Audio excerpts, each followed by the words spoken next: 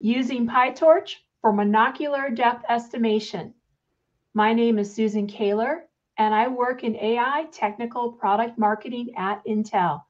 Today, I have the pleasure of introducing our speaker, Bob Chesebrough. Bob is a senior solutions architect at Intel. Bob's industry experience is in software development and AI solution engineering for Fortune 100 companies and national laboratories for over 3 decades. He is also a hobbyist who has logged over 800 miles and 1,000 hours in the field finding dinosaur bones. He and his sons discovered the only known crocodilian fossil from the Jurassic period in New Mexico. They have also discovered and logged over 200 bone localities and even described a new mass bone bed in New Mexico. Over to you, Bob. Susan, thank you for that intro. That was awesome. I'm really excited to be here with you guys. I want to show you one of the projects I accomplished with this monocular depth estimation model from Hugging Face using PyTorch. And so to get started, if you want to play this at home and follow along with your bingo card, you can do that. I've highlighted the Git repo here in the URL. It's called Dinosaur Depth Map Clipping. And I'll show you the QR code in case that's your favorite way of doing it. My QR code here that Susan provided me has a dinosaur in the middle. So you'll see the dinosaur connection here directly. I've also written a Medium article that if you want to read more about what I did here, you can just follow this link. The idea, though, is I wanted to describe what are we trying to do with this monocular depth estimation. Well, first of all, what is monocular depth estimation? Mono means one, and ocular has to do with images or vision. So monocular means single image. So monocular depth estimation is inferring relative depth from a single image. So you don't need the stereo pairs of images. And so the idea here is, sort of look at each of these rows. These are dinosaurs that I took pictures of at the New Mexico Museum of Natural History in Albuquerque. And so these are actual dinosaurs I took images of. And then there's various visual elements from the different angles that I took of that dinosaur from different perspectives.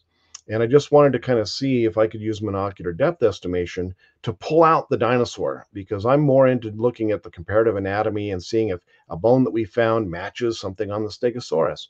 So I might be looking at a particular rib in the neck, or something like that, or a femur or a humerus.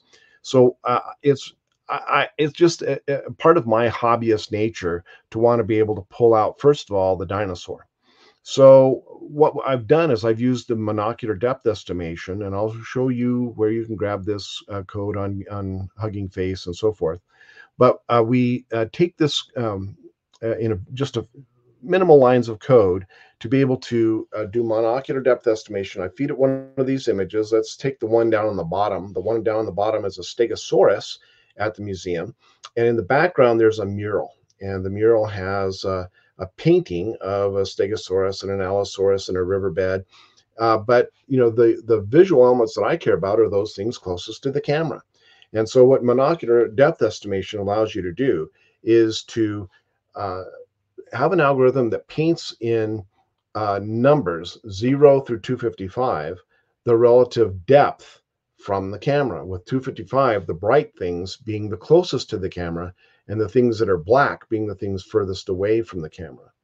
And so you'll see that what's amazing about the monocular depth estimation is that it's not fooled, let's say, by the size of the Stegosaurus on the mural down in the lower left.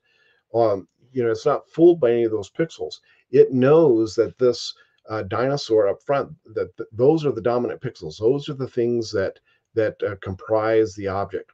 And so what I can do is use monocular depth estimation to have that mapping from 0 to 255 of the representation of the dinosaur in the image. And then it's just a simple matter of using a clipping algorithm to take a threshold of, let's say, some value 66, for example, for some gray scale, and say anything greater than 66 are the pixels that I'll keep. And so then I can apply a clipping mask to actually pull the dinosaur out, as I've done in the far right over there. So that's the overview of what we're going to be talking about. Let me go into some of the details. And here's some other images I did with just some pottery. But in the notebook, you'll see that now these are commented out. So you may want to do the control / to uncomment those. And then you would run these cells to do the pip installs for the transformers and so forth. So anyway, here's our dependency chain right here. So this is kind of the setup, the way we start. Just a little bit more about monocular depth estimation. I sort of articulated it extemporaneously as we were going through. The monocular depth estimation model that I'm talking about comes from something called MIDAS, and it's something that the Intel Labs team posted to Hugging Face, and it's called multiple depth estimation accuracy with single network. And so the specific model that's built on MIDAS is DPT BIT large 512. So this is the depth estimation algorithm. Now we have multiple sizes of this algorithm. We have sizes that range from 384 and 256. So the 512 uses an internal resolution of 500 by 12 by 512. And so it's a little bit slower, but it's a little bit more accurate and more precise in doing the depth estimation, where the smaller models like 256, those could be done quicker to real time if that's your need for doing depth estimation in videos. And so I just wanted to give attribution where it's due. So Rainer Burkle, Diana Wafk, and Matthias Müller from Intel created this model and put it on Hugging Face. And you can get the code as I've shown you how to do. You just go to where the model card lives, and you can download any of these, the large 384 or the Swin version 2 tiny 256, but these all do the same thing. There's also some videos I wanted to call your attention to, both for MIDAS in general, so you can click on the link to this YouTube video, or an application of this technology to something called LMagic, which is a language model assisted generation of images with coherence. And this is also by Intel Labs. And I'll be kind of hand waving you, showing you what is possible by combining this depth estimation, monocular depth estimation. And you can follow their code, but what they did is that they combined that technique with Stable Diffusion to create a virtual panorama given an image, a single image. So the applications of this are much larger than what I'm going to show you. I'm just going to get you started with the baby steps. So those baby steps include importing torch and transformers, and pill is what I'm using, the pillow, and I also use some NumPy. But what I do is I read the image, the original image. So this is all fairly straightforward stuff. So here's the original image that I'm going to be consuming. It's a Stegosaurus with that mural. Okay, and I'm wanting to convert that image to this image of the 3D dinosaur with the mural removed. And you'll see that there's a few little artifacts. I could probably tweak the thresholds and I could fiddle with that and make it maybe slightly better. But this is really great for me because this is just in one fell swoop, in a snap of my fingers, I can create these cleaned up images, and then I can start using those for comparative anatomy and whatnot. So this is a secret sauce. Basically, you use these methods from the DPT library. So you use DPT image processor, and then you use the DPT for depth estimation methods, basically.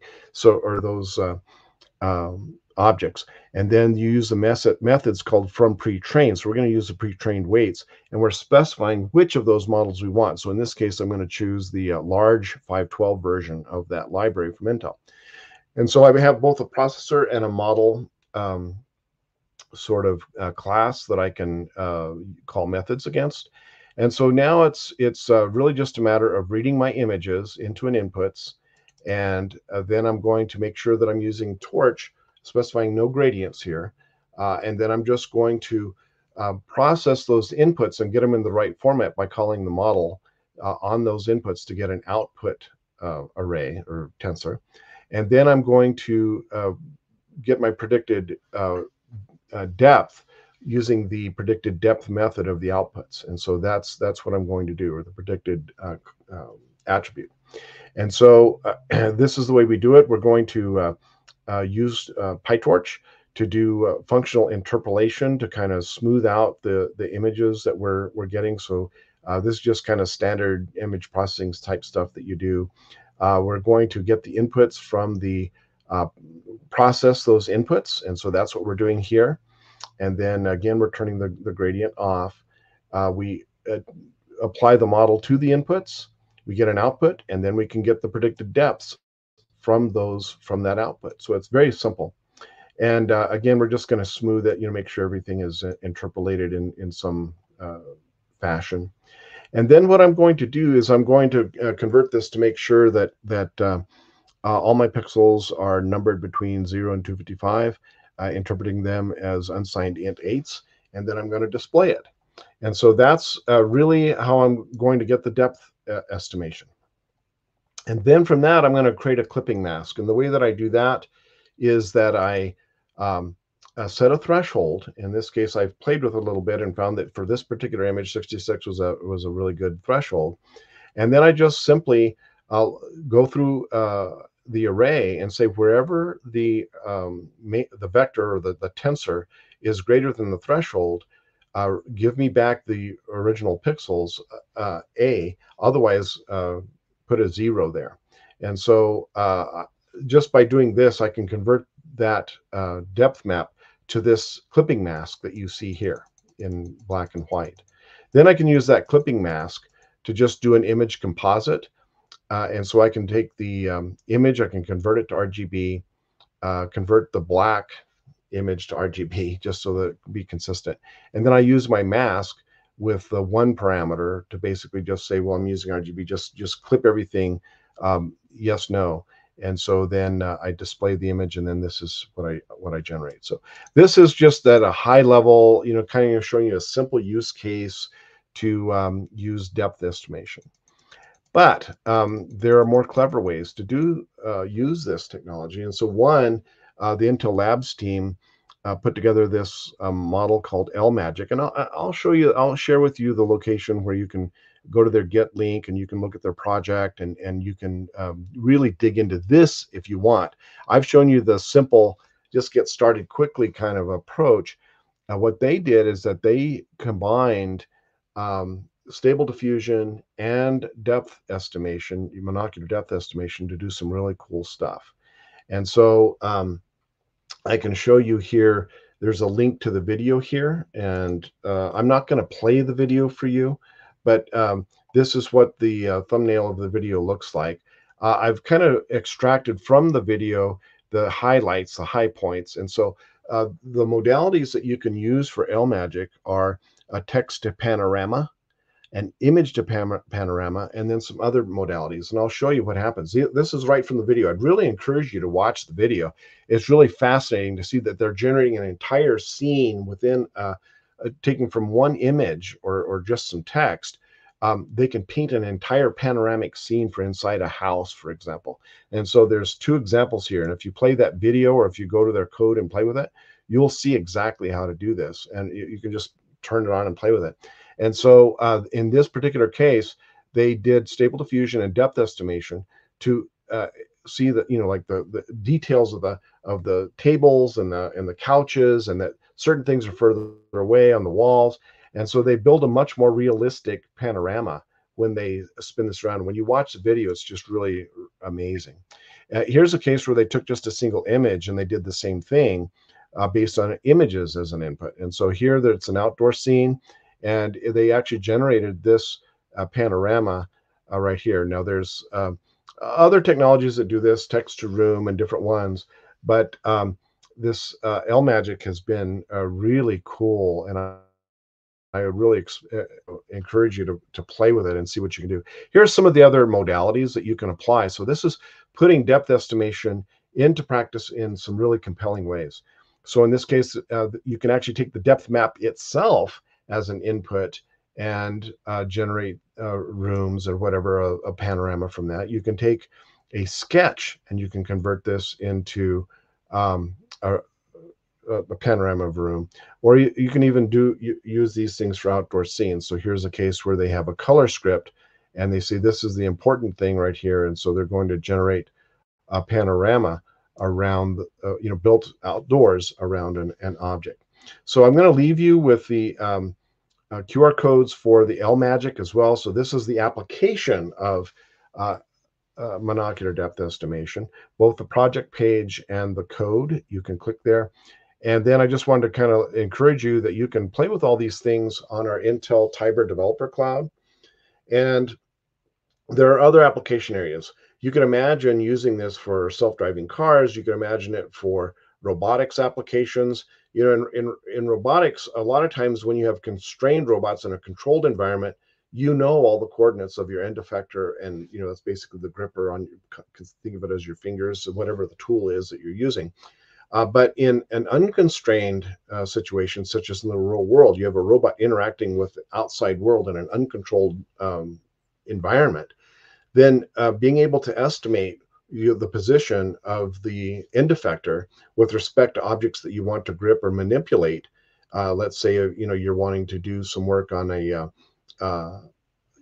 nacelle or on wind turbines, and so you build a robot to basically be able to drill and patch wind turbine blades in dangerous situations. Well, if you have an end effector to do those drilling and the patching and whatever you have, then having a monocular depth estimation to be able to know where you are relative to that defect with respect to your tool could be really important. So these are just some of the ideas of things that you can do. And I just encourage you to play with this on our developer cloud, our Intel Tiber developer cloud. You can sign up for free, and then you can play with the code right from the GitHub that I shared with you. And so I just wanted to leave you just real quickly. I'm always required to explain the machine details of what it was that I ran on. And so I'll just throw this on there as a disclaimer. But aside from that, I'm going to leave you with the QR code here for playing with the code yourself. You can go to the Intel Developer Cloud and begin to play the Intel Tiber Developer Cloud. And with that, I think it's a wrap.